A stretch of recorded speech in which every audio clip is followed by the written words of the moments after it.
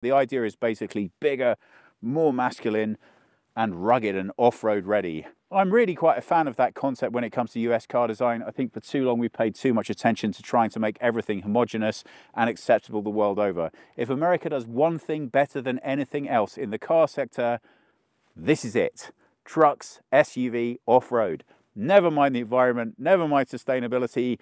Can I take a car and drive it through a river and up the side of a mountain? That's what I want to know. This car seeks to answer that question. Originally, the Broncos were produced in Michigan. If you spent much time out there, there's an awful lot of outdoors to drive around. This is being constructed in Michigan, so that has its DNA baked right into it. That rugged exterior appearance starts right down at the front. Now, if you're not familiar with this concept from the get-go, I think the best way I could describe it to you would be, think if Ford were to say, we like Jeeps, we think we can do it better. Now, you might find that a bit controversial, but that's really what I get, not only from the overall experience of the car right from the get-go, but also from this styling. Everything here is big, bold, and bulky. This is supposed to give you the impression that not only can this car go off-road, but that really is where it lives. Now, if you spend a lot of time driving around American parking lots, you'll be familiar with a lot of people buying and owning these that are never taking them anywhere more dramatic than a Walmart parking lot. But that's a crying shame, because an awful lot of work and effort has gone into this thing to make sure you really can and should be able to drive it more or less anywhere. The front, of course, is where you start off getting that feeling. This is nice, sturdy plastic. It's not going anywhere. And take a look at these two mounted tow hooks in the front. You really do get the feeling that whatever the heck it is you want to attach to that, it is ready to go. I just changed one of the tyres on my car, and I'm pretty certain I could have bought 4 new ones for the cost of what one of these is likely to be setting you back. But come on, isn't it kind of a go big or go home sort of situation? These are available in 16 up to 18 inch. As you're looking at right now, these are the 18 inches. I really can't see why you would want anything but the biggest and the best for this kind of car. Everything about it is all about space, style, power. So you're really going to want that when you put it into the configurator. Almost 30 centimeter or almost 1 foot ground clearance. So they really aren't kidding when they tell you that you should have the capacity to take this thing literally anywhere you want to go. And talking about taking this car almost anywhere you want to take it, that foot of ground clearance also allows up to 33.5 inches or 85 centimeters of wading depth, 37.2 degree departure angle.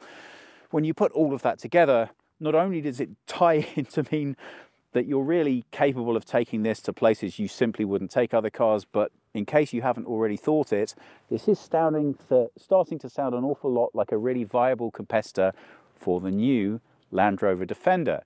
Now, that's interesting because that obviously also just went through a radical redesign.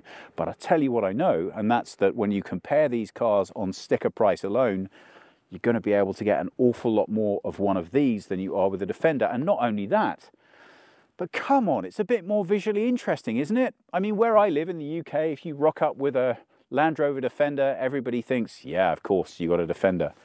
But if you turn up with one of these, that's going to look a little bit more special, I think. So, okay, it might not quite have the Mark standard, but it does have the heritage.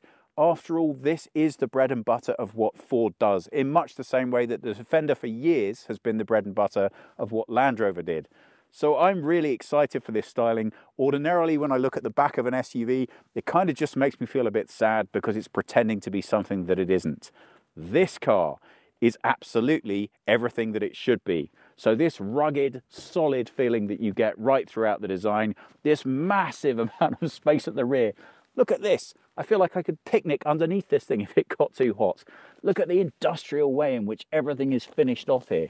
It just looks so ready to use. And that, for me, is a clear win. Now, it's not just the Land Rover Defender that Ford are going after. Clearly, they have a big focus on Jeep, especially in America. And I really like the way Ford have integrated a lot of their thinking about what this car can and should be by taking, to my way of thinking, some of the best features of a Jeep, but doing it in Ford's way, in such a way that it's still a viable competitor for things like the Defender. So, everything here is more or less detachable and changeable. This solid top comes off completely. You can replace it with a cloth top that can store. Everything is designed to be taken apart and assembled in much the same way that Jeep lovers really enjoy. Now look at this feature, for example. This is a nice bit of thinking. This wing mirror is attached to the car. Not so amazing, you might say, but that's actually quite helpful if you're going to completely detach this door, put it in the available storage bag. Oh yes, the doors have available storage bags, and turn this into a really exciting off-road experience. While good news, you can still see what's going on behind you. Now, as we come further back, you can also see the modular way in which this can be appreciated. So this rear section, of course, completely comes away. Everything's supposed to be really utilitarian, easy to clean. If you want to get in the back and have a look, now clearly this is not one of the biggest of Ford's off-road offerings, but it does present a real opportunity for the best of a car and the best of a truck. Look at this. Now, if you're not from the States, you may not have heard of tailgating before, and it might come as a bit of a disappointment to you to learn that it's not exactly what you might think that it is. What it is basically hanging out with your friends in a parking lot or at a ball game, or just spending time being in the middle of nature. Look at this. That's not only a massively convenient workbench if you're actually using this for something that makes you money, but it's also a really nice, convenient way to hang out in this car. I just really enjoy the way that it's put together.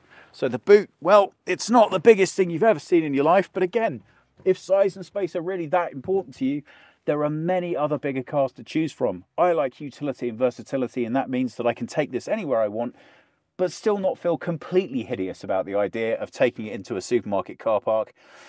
And once you start looking at this, you must be thinking the same thing I am. I just want to take all of the bits off, stick them all in bags, and drive around like I'm in the middle of a 70s let's go crazy outdoors adventure. Sound good? You want to come? Come on, let's see what we can do. Let's take a look and see what's powering this behemoth. Well, I know it's supposed to be agricultural, but I must admit to being a little disappointed that they didn't put any automatic struts on this thing. But who cares anyway? I need to be able to get in this bay to give it a good spray down after I've finished taking it through a swamp.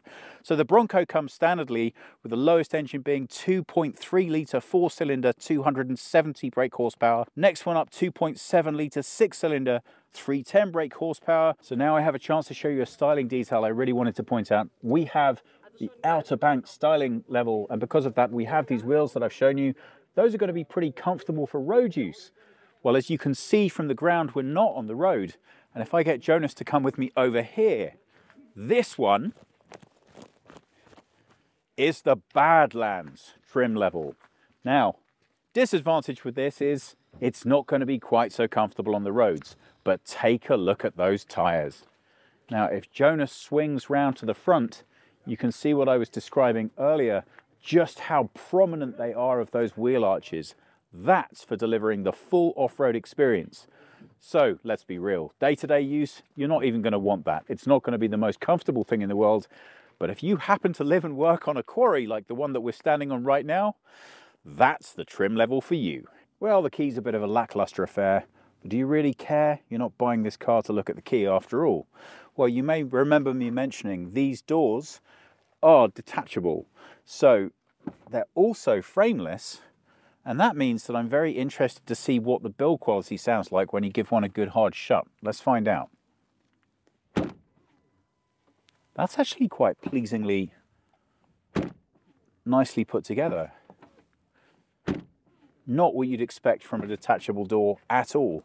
Although that lovely auto close on this window, you do have to wonder just how many thousands of times that's going to work well after you've abused the car a little bit. But look at this.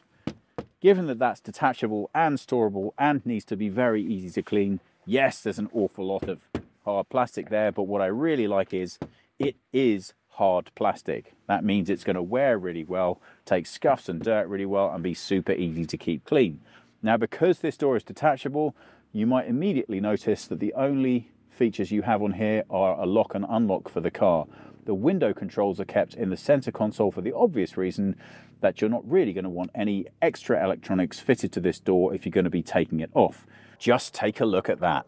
Now, sadly, we don't have the time or the option of stripping this car down to its bare bones, but we do have our imagination. If Jonas comes a little bit further back, just imagine the scene. There is no door there is no roof, there's nothing on the car that you don't need. And because this is such a significant car, I've got short legs, I actually have to hop up to it. So thank you, Ford. They've obviously thought about that. Just imagine being able to leap in and out. I mean, it's kind of exciting just thinking about it, right? But at the end of the day, you're not going to use the car like that for 90% of the time that you own it. So does it still manage to live up to its expectations as an everyday use car? Well, a lot of that comes down to the styling and your experience of being in this car's interior for day-to-day use. So the seats, well, they're available in 3 standard trim levels. The lowest or base entrance level is fabric. Then you get this leatherette finish, and at the top of all the trim levels, leather seats. Well, I think although I prefer the styling on a cloth seat best, I like leatherette for anything that's going to be industrial because it's just easy to keep clean. Does its job, it's rugged, hard wearing, simple to keep clean, and best of all, it takes well to mends. So if you get nicks and tears in it through equipment that you're lugging, it's fairly easy to take care of. So the interior, although being fairly sparse and rugged, is actually quite techy for an off-roader. Come and have a closer look. Ford have come on leaps and bounds in terms of their tech integration into their vehicles. It wasn't very long ago that I was thinking they were being dramatically left behind by Volkswagen, but now some of the ideas that they're coming up with can even rival them quite effectively. Let's see if I can stop that noise. There we go. So if you have a look at this center display here, this is 12 inches. That is the top infotainment system that's available for this car. You can also get it down to 8. But you know what? Everything about this car has to be bigger. So I'm going to say that that is well worth spending the money on. As far as the screen goes itself, well, it's okay. It's not particularly going to win any awards for being the best infotainment system that you've ever used. But what I do like is the rugged way in which it's integrated in here. And of course, you can see that you have all of the standard features. Search for your vehicle on your device. That you've come to know, expect and love. So I don't think you're going to spend too much time worrying about that. As I say, the Ford system is much, much better and more usable than it used to be. We're not interested in that. We're driving this car to some extraordinary places. So let's take a look and see what the driver actually engages with. Well, here, I guess I would have liked something a bit more evolved. This is okay. You can see that they've done a really great job with the integration into the steering wheel here. These are all soft touch buttons. So even though it looks as if they're some kind of passive nonsense, they're actually push buttons, but they present this flat surface again because it makes it really, really easy to clean. And I appreciate that. So cycling through the options here, you can see that the software behind the driver's display really hasn't radically changed all that much. It's still very menu based. It doesn't feel quite as intuitive as you might like, but with every iteration, Ford gets a little bit closer to giving you something that actually gives you what you want. Now, I think if there's one thing I would have liked to have seen integrated here, it would have been a head-up display, because there's an awful lot of stuff within this menu system that bluntly, I just don't know how much you're ever going to realistically care about. We'll obviously find out a lot more about that once we actually start the driving part of the review. But for now, it's much the same as the infotainment system. As long as it does its job well enough, I just don't think I'm going to care that much. This car should be all about the driving experience. Now that said, as I come slightly lower down here, I'm really grateful and happy for the fact we still have these nice rubber ringed dials which allow me to adjust the heating and cooling controls. So simple, so straightforward, but I don't really want to have to think about it or look at it. Same goes for this volume knob and the tuning knob for the infotainment. And I really like visually the way they've actually integrated these into the design. It's clean, it's uncluttered, it's straightforward. Who would have thought that an off-road SUV would be leading the field in terms of telling manufacturers how drivers need this information presented to them? That's all very simply laid out, easy to access, and it looks great. That's continued slightly further down, a very thoughtful USB-C and standard USB-A charge point, a nice storage bay here, which has more than enough room for a standard phone. And take a look at this. Again, I'm really happy that Ford understand their customer base. You don't need to put a gear stick that big on any car these days because it's all being done electronically. You aren't the reason that anything's particularly happening. But look at this. If you're going to drive a car like this, my God, you should feel as if you've really got hold of it. Look at that. I've not got big hands. I can't even wrap my hand around this. It feels exactly like the kind of a control stick I would expect to find on a Starship. Bang! Look at that. It looks and feels rugged, and it's just great. Exactly what you want for this car. That feeling continues back here. I don't know if I'm asking too much of Jonas now. Here you can see both the driving mode selector and the different modes of drive available to you. So standardly for day-to-day use, two-wheel drive. If you experience slightly challenging conditions on the road, four-wheel high, and then four-wheel low for when you stick yourself into a situation you're really not completely convinced about. Again, super easy to access, super easy to keep clean. It just works, but not only that, it also looks good too. This bit here's a very small gripe from me. I guess it's a bit unfair, but you do touch the window controls an awful lot, and this just feels a bit baseline Toyota to me. Very hard, not nice to feel tactile plastic. But again, very practical, very easy to clean. And then again over here, this nice soft touch rubber for the mirror controls, which is great. More of that hard plastic right here in the center compartment. But again, if there's one vehicle I can forgive for having acres of the stuff, as long as it's well made and put together, it's this one. So rugged, tough, everything you need to do the job. That thoughtful area of touches continues right through the passenger side as well. A nice rugged strong handle on the midsection to pull yourself in from. That's echoed with this center dash styling here. Look at the way that that's chiseled into the dash. That looks really good and solid. And then another lovely solid practical handle right at the edge of the dash. Well, you've probably already figured out that I would quite like to have one of these just to tear around in. But in order to sell that into a partner, you're going to need to be able to convince them that the car is at least somewhat practical, and that means you can stick kids in the back of it. Well, I am 5'10" or 178 centimeters, and as you can see from here, there's not quite as much headroom as you might expect with a car of this profile, but I have very, very short legs and a long torso, which means you can compare me seated to somebody who's about 6'1" or 6'2". As far as legroom goes, it's kind of the same story as the headroom. This seat is set for Jonas, who is over 6 feet in front, and as you can see, although I have enough legroom, I do have those short legs, and I have to say there's not as much space back here as I would have expected or have liked. However, short wheelbase, always going to be a compromise. If you really need that extra room, you clearly should be looking at something a bit bigger. I don't think this is the off-roader SUV for you if you consistently drive around with 5 people. Who cares? It's all clean, easy to wipe down. If you're taking guys to a job or you're just shooting around in it, you're not going to have a problem at all. And as is always the case, it's all about the utility. Just take a look at this action.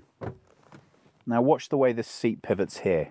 It looks and feels industrial, like you could do this 10,000 times and you're never going to have a problem. Bang! I can immediately get straight into the back. Why does that matter? Well, picture the scene. It's raining cats and dogs. You're covered from head to toe in mud. You need to access your equipment in the rear, or even better than that, provide your kids a space to get changed after the sports day that they just made you attend in -4 weather. Well, here it is. Simple, straightforward, practical, no bells, no whistles. It just works. Easy to keep clean, comfortable enough. Yeah, I know, there are other cars that are more comfortable, but you can't drive those through the middle of a river. And that's exactly what I want to do with this.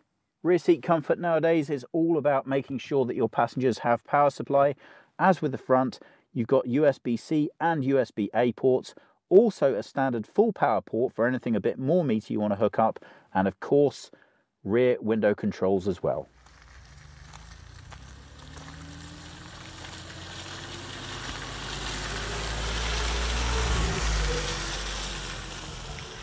A lot of the off-road functionality is controlled right up here. I really like the way they've kept those controls separate, so you're not going to engage them accidentally while you're in standard driving.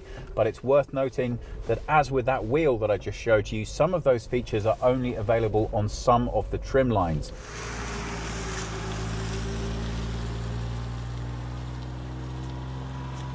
First of all, let's take a look at a nice steep incline. So this hopefully, is not what driving conditions where you live look like. That's pretty steep, Jonas. Well, there you go. That felt effortless. If there's one reason to put a V6 in a car, that would be it. That really just disappeared as if it wasn't even there. Well, now this is a little bit more like England. I've lived in houses that have driveways like this before, so I can imagine that this would come in more than a bit handy. Here you can see exactly how it feels to take this thing up on a nice steep incline sideways. Again, the car feels perfectly poised, perfectly in control, and no effort at all. I'm not getting any creaks, any groans, nothing. Just poise, control, and power. Nice.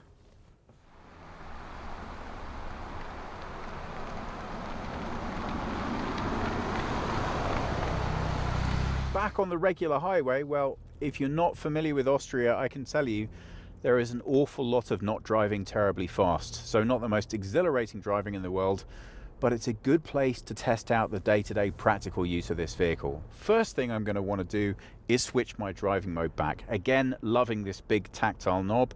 I'm not the world's biggest fan of Ford's approach to this. On top of the slightly humorous sports mode is an even more humorous eco mode. I really don't know why you would buy one of these if you felt eco mode was a thing that you liked, unless you were just going to switch it to that for when you lent your car to other people. This is all about power and rugged usability after all. Well, the first thing that's worth mentioning is that because I have that long torso, I always set car seats down as low as they can possibly go. That beds me down into the middle of the vehicle where I like to be, and it really gives me a sense of how everything works on the car. And in this one, the really pleasing thing about that is you don't feel like you're immediately and obviously sitting within a truck SUV platform, because you are bedded right down into it, and it's a lot more comfortable than you might think. The suspension's nicely finished, so although it is clearly a very big proposition, it doesn't feel as unresponsive as you might expect. Now, that's the positive. The negative is there is simply nothing you can do about the fact you're very high up off the floor, and it is quite a large platform. So it does feel a little bit like driving a bus in terms of its dimensions. I always like to get an immediate sense of where a car's corners are. That takes a bit longer than instantaneous in this thing. It is not just big, but it feels very big. And if you live somewhere with smaller roads, well, you're just not going to immediately feel that you can whip around them confidently knowing where each bit of your car is at any given time. Handling then, more akin to trying to imagine what would happen if you put a lot of power in a boat immediately than what would happen if you were driving, say, a sports car. But of course that's only to be expected, and once you take that into account, what you're left with is actually a very comfortable drive indeed. I guess if I was going to be picky, and after all that is my job, I would say I think they went a bit too large on the steering wheel. Now, I understand that because the largest target market is going to be the States, and there, in so many things, bigger is considered to be better. If you put a tight, sporty wheel on this, I don't know if that would go down as well, but it's what I would like. This is just a bit too big and rangy for me. But the steering, again, given the size and profile of both the wheels, the tyres, and the car overall, it's surprisingly precise and actually very comfortable indeed. Jonas, how do you find the car as a passenger? Comfortable? Yes. Yes, the ever eloquent Jonas has spoken. But I think that's really the only word you need to describe it. Suspension is good, and bearing in mind that it's all tooled up for you driving through a riverbed, it's very polite on a regular road. Those road tyres that I was less than impressed with while I was thinking about driving it through a quarry do a fantastic job of eating up this tarmac without making me feel that I'm putting thousands of extra knocks and bumps onto my spine. So, driving modes, nicely delivered, if a little bit overblown and slightly pointless, but effective nonetheless. Power performance, great. Overall, usability of the car, well, the sun's setting right now, so I put my visor down, and it won't come as a massive surprise to you to learn that that killed almost all of my visibility. It's always going to be a problem in a crossover where you can remove everything, that you're going to have a significant negative effect on your all-around visibility. But taking that into account, I have less conflict with this B-pillar here than I do in an awful lot of standard fixed roof SUVs. So I would have to take my hat off to Ford and say, given that it's a large vehicle, I feel very capable of knowing what's happening all around it at all times. And if I wasn't, the camera on the infotainment system when I have to do a parking maneuver is actually really nice, as you may have picked up earlier on when we were doing the off-road section. Steering great, brakes, you know, I think given the profile of the car, as reasonable as you could have an expectation of. You're not going to get the kind of precision out of the drive here that you would expect from a really high-end SUV. If you put this up against a G-Wagon, well, come on, you're really not going to have the same life experience. But at price point, it's much more realistic to compare this at other vehicles, and to be honest, I think it sits very well indeed. This car puts a big smile on my face. The only place that I'm a bit disappointed so far is one, you've tried really hard, Ford, to address some of those infotainment woes, and the end finished result is nice, but why am I still looking at the menu system and the execution that I found on Fiestas 6 years ago? It really hasn't radically changed. And you could say if it isn't broken, don't fix it, but it was just never that great, and it still isn't that great now. So the execution in terms of what the driver experience is okay. I wouldn't go further than that. At the end of the day, it gives me the information I need. The menu system allows me to scroll through endless possibilities of what I might want and different ways in which I can interact with it, and it's all okay. It's just a little lackluster, and given how exciting this car is, that's just a bit disappointing. But I stressed the word bit, because overall, this car lives and breathes outside on a field. Now I get it. There are lots of people that buy Jeeps or Defenders or Broncos who are never going to leave their urban environment where they live. And they're welcome to do it, but they are missing the point. The only reason to buy one of these cars is if you're gonna get to take it off-road, or if the weather where you live is so appallingly bad for at least 2 months of the year, you really need the functionality that one of these can offer. And if that applies to you, I really think you should check this out. The styling feels unique, it's really retro, but it's kind of special. It doesn't look like every other SUV. For me, it's plenty big enough, but not too big. I can still park it somewhere without feeling like I have a train behind me. And the drive and usability means I can use it for day-to-day life just as comfortably as I can when my buddies want to go and discover the middle of nowhere through a load of brush.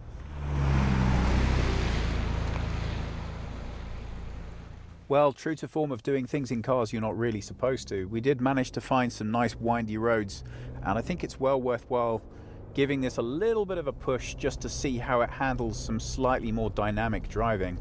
Clearly this is not what the car's designed to do, and it's not really the right environment to do it in, but it tells us at least whether you're going to be able to get anything out of this car when you push it a little bit more. Now, what's really interesting actually, right from the get-go, is that center of gravity. It doesn't have nearly the rollover you'd expect on these bends. So I have to say, overall, really like the way it handles a couple of bends.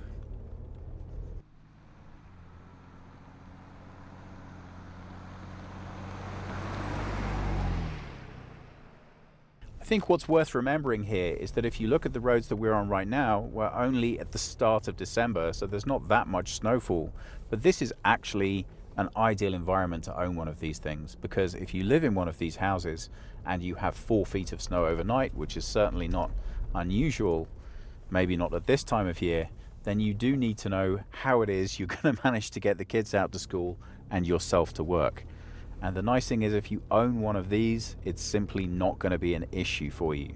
Whatever the conditions, you can throw some snow chains on this and off you go. It's not going to stop your day at all. So it's good enough and comfortable enough to work for everyday standard use.